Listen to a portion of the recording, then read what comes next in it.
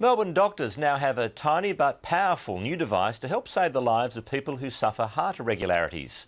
The world's smallest cardiac monitor can now be used to check on patients around the clock. Matt Gallant has more.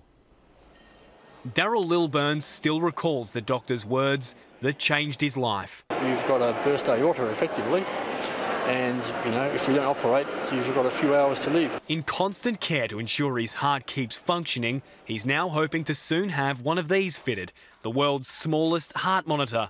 The tiny device is inserted under the skin in a procedure that takes minutes. I know it will save a lot of lives if you have some sort of monitoring system like that.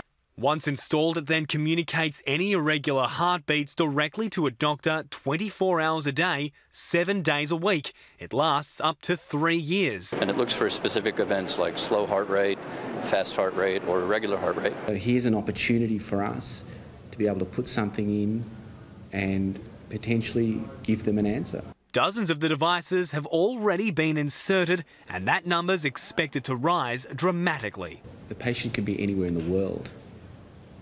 As long as there's cellular communication, we can retrieve information. The device is smaller than a AAA battery and is one of many medical innovations to be revealed here in Melbourne at the World Congress of Cardiology.